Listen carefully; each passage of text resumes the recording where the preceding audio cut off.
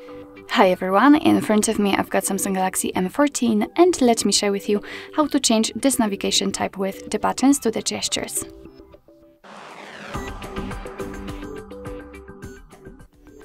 So first of all we have to find and open the settings and then let's tap on the display.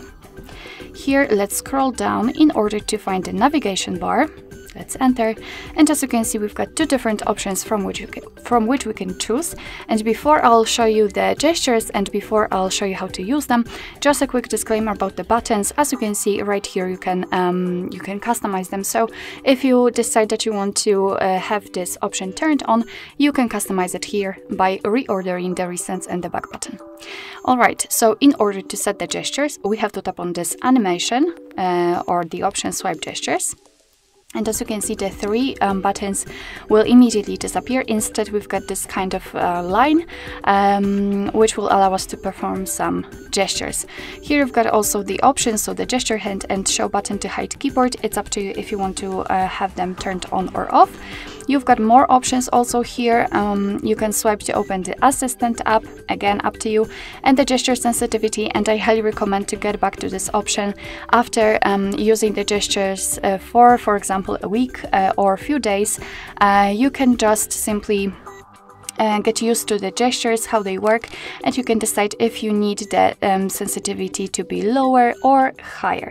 So as I said, come back to this option after using gestures for a while. So right now I can show you how the gestures work, and again a quick disclaimer because I forgot about it.